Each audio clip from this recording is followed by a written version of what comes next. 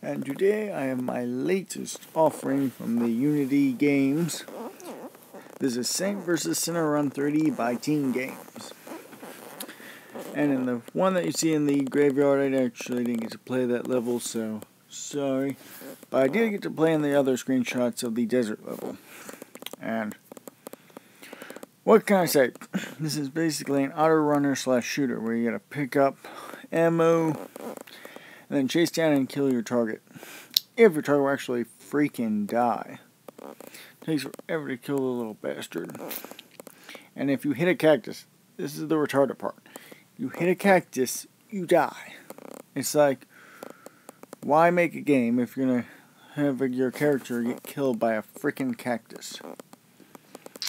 And of course, why can't the runner just get killed by a cactus and make you win the game? It makes no sense. And your ammo is not very plentiful, so expect to run out. And the only weapon is a shotgun.